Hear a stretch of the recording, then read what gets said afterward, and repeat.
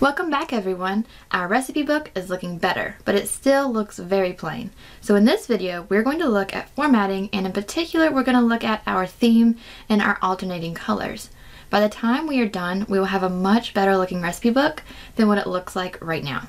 So let's get started. Alright, so here we are in our recipe book that we have been building. Let's start at the top and click on Format. In this menu, you will see that we have several options, and the first option is Theme.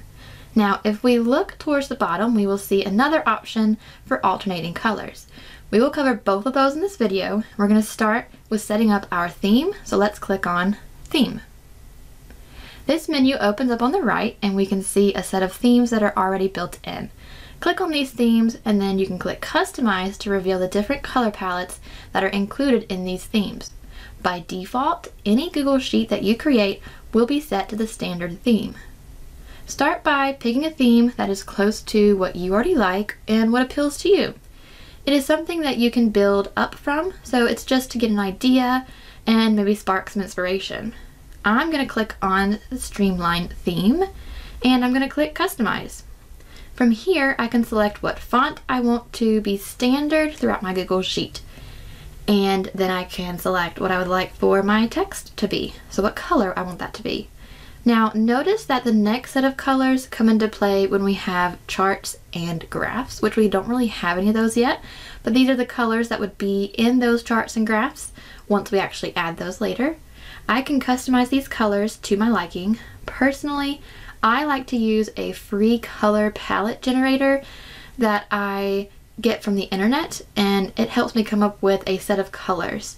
And then I'm going to show you where you're going to take those hex codes from those generators and put those into here. Alright, so what I really like to change is the color of the hyperlinks, which we're going to get to in a coming module. But we're going to change that color now. So you can click on the color and select from the list what we have like this, or click here to customize the color.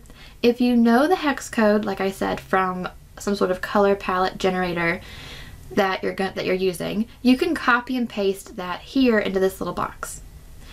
Okay, so I'm going to go with this color for my hyperlinks because I like this color.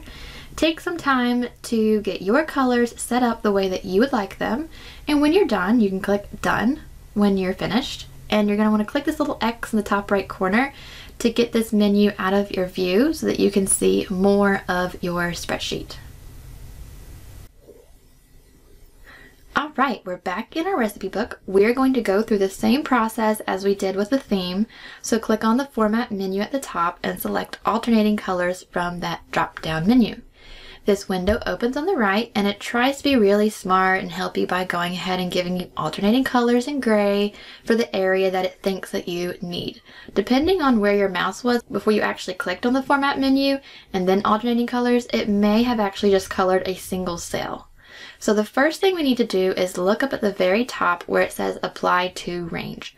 Click on the little 4 square icon, which represents our range, which is on our sheet. So it's just an area. And another pop-up appears. You can delete out whatever is in that space, and now that it is empty, you can actually click on the square in the top left corner, and that selects our entire sheet. It is in between the A and the 1. So one click and it highlights our entire sheet. Isn't that such a cool trick? So for this recipe book, we want to apply these alternating colors to the entire sheet. But you could have also just selected a very specific area or range, kind of like this. Notice that I started with that data range empty. I deleted it out. And as I highlight the cells, it is writing the range for me. So if you have the correct thing and you're ready to go, you can click OK. There are some default styles, so go ahead and play around with these. You may like one of these already, so pick one of these styles that is close to something you're looking for, and of course we can customize them. So now down in the middle section, you can personalize this to the header color and then the alternating colors that you prefer to use. So for example, you may like this header color, but you may find that the alternating colors are a little bit too dark or too bright for your liking. So for example, I'm going to change color 2 and lighten it up just a little bit, we can click on this color drop-down menu.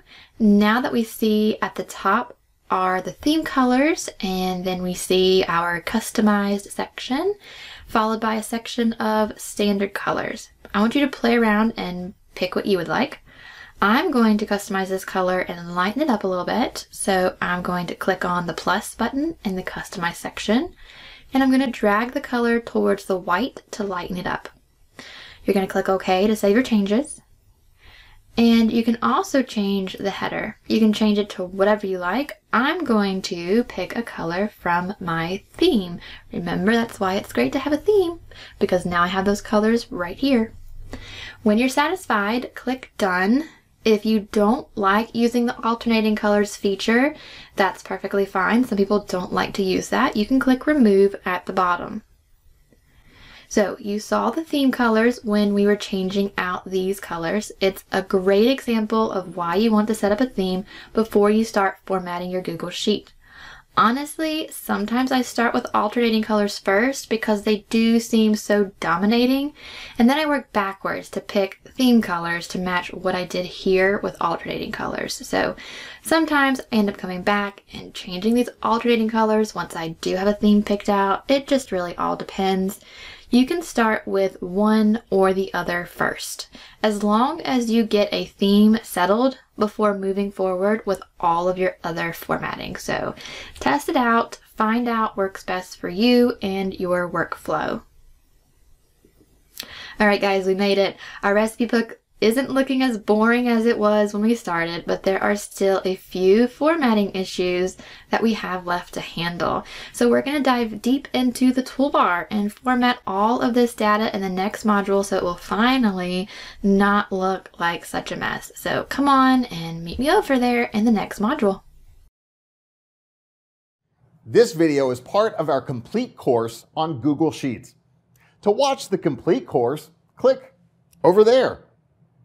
If you're not a subscriber, click down below to subscribe so you get notified about similar videos we upload. And to watch additional videos, click over there.